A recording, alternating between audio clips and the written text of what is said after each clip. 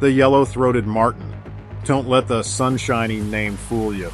These weasel-faced carnivores are built for one thing: hunting. Look at those impressive fangs on the langur. Looks like someone's ready to put up a fight, or maybe they're just hoping for a friendly chat. Hard to tell with these guys. Now, our marten friend here has a hankering for something a little meatier than a vegetarian lunch. Bam! Talk about a surprise attack. Nature just served up a brutal reminder that even a toothy smile isn't always enough to deter a hungry predator.